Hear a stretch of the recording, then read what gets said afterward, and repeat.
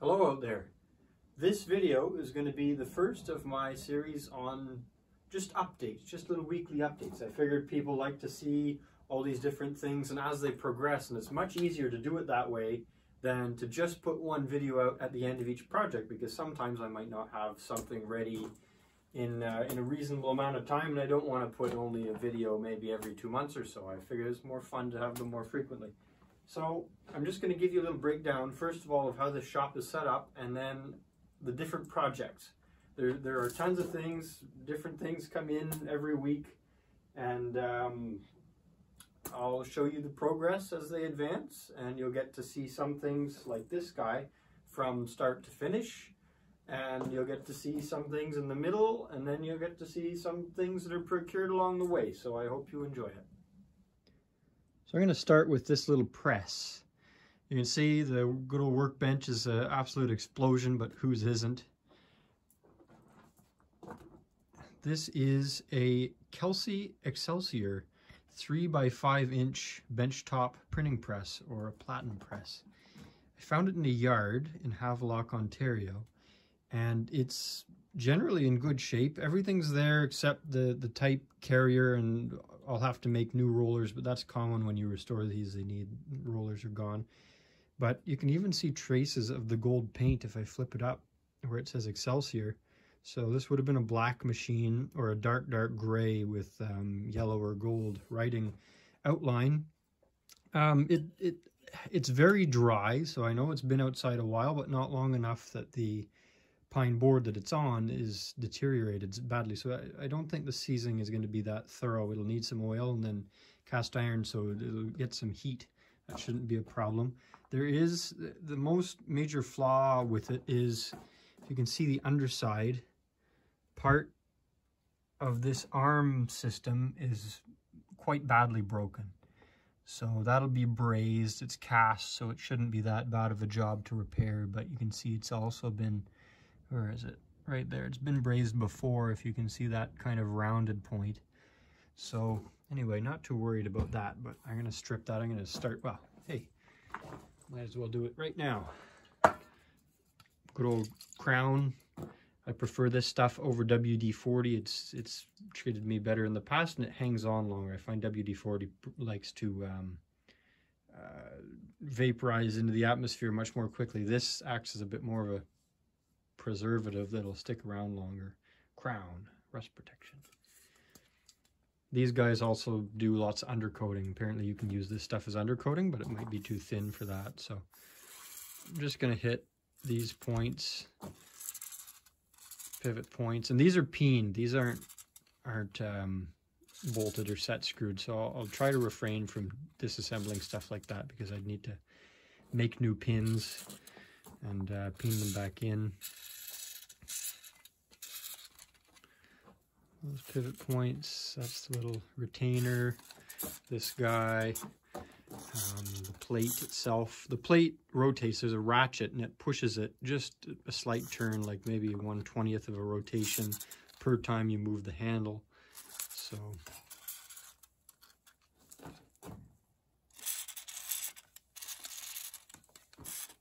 there we go. So we'll let that sit and linger, think about itself.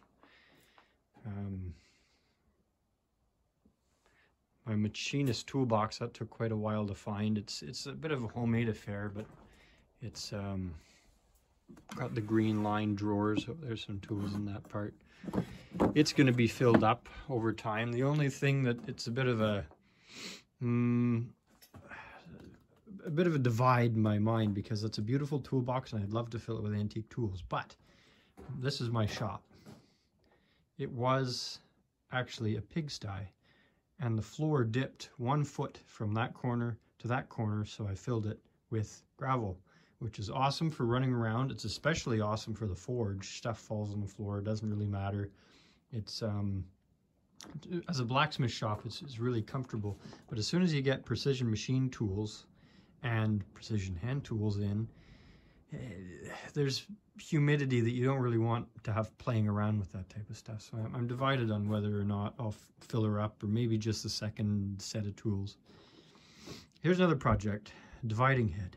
This is a Brown & Sharp what's known on the market as the BS series. You can get BS0 and BS1 dividing heads. They're still made. This whole body rotates in the base, so you can do pretty well any angle with this whole unit rotating. And then there's a pinned plate here for doing quick indexing. I think there's maybe 32 holes on this. And then there's a chuck. This is a later chuck, a Pratt, but it's really good. The twists per movement in here are very slow, so it's quite precise. This, I'm missing the sector, as most of you would recognize, that you spin around. It was just gone, so anyway, get a replacement, no big deal. There's a second plate there, down there, but the Brown & Sharp series of dividing heads should come with 3 plates. The nice thing with Brown & Sharp too, their pattern is very common, so they're still made, and you can go back into the archives on vintage machinery and whatnot and find the information you need to know. It's a 40-to-1 dividing head, so 40 rotations of this arm makes the chuck rotate once.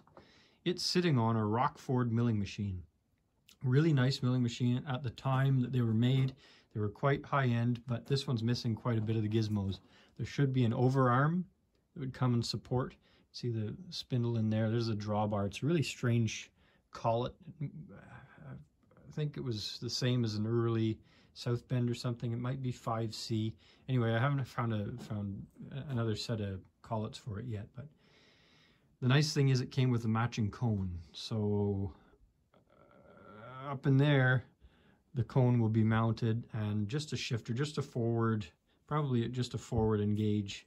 I don't think I'll bother with a counter shaft because it's so hard to find forward reverse counter shafts for these machines. You can see there's a, this gives you up and down, this gives you in and out, and this is a, there would have been a power feed on this, but the mechanism is missing, which is a shame. You can see with my finger I'm pushing in the engaging lever for that, and you have a stop that you'd set here, and this pin would end up pushing it and disengaging the power feed. From what I can tell, it's basically set up for doing small gear milling and that type of stuff. You could have bought them.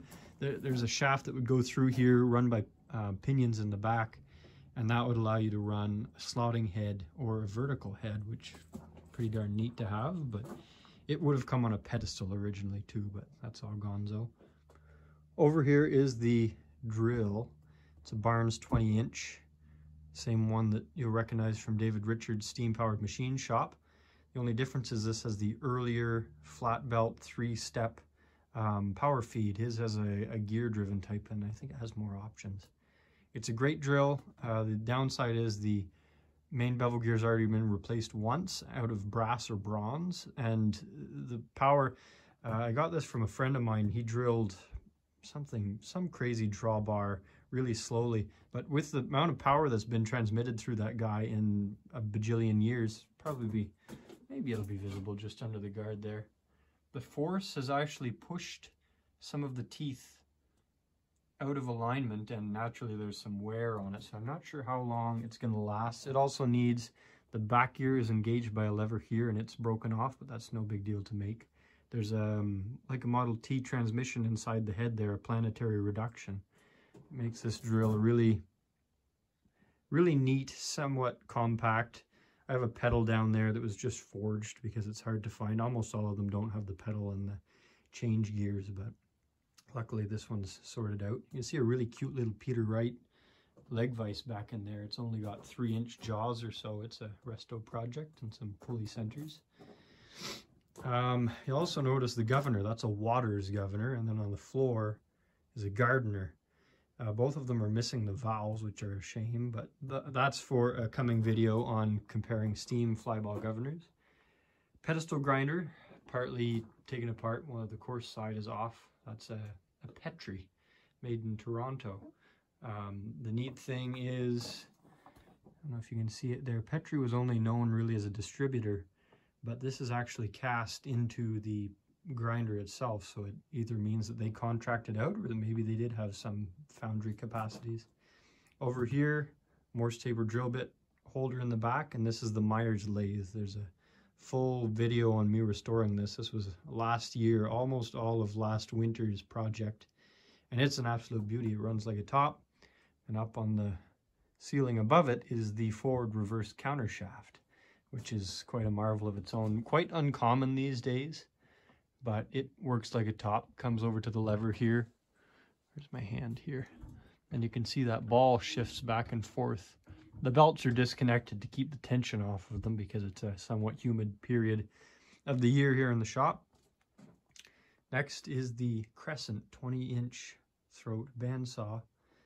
And then in behind it, you can see the little Fairbanks Morse engine that runs the whole shop in the case that I don't have the motor. The motor, the little repulsion induction motor that runs the line shaft is only a 1/4 horse, so it's not much good aside from making everything turn and look nice visually. When you put a load on any machine, it starts to disagree quickly. Over there on the wall is my first restoration. That's a Jardine post drill. It's a 2-speed, which is quite neat. I'll show that how that works in a future video. Works like an absolute top. I use it to drill almost all the time. It's maybe if you had a benchtop electric drill, it'd be faster, but I find it faster to just hop over here from making hooks or whatever on the anvil. Just hop right over there and fire it right up, and it'll drill through 1/8 inch, 1/4 inch steel in not that much time. And you can set the feed rate, feed it by hand. Very nice machine. You can see beside it is the pulley wall as well.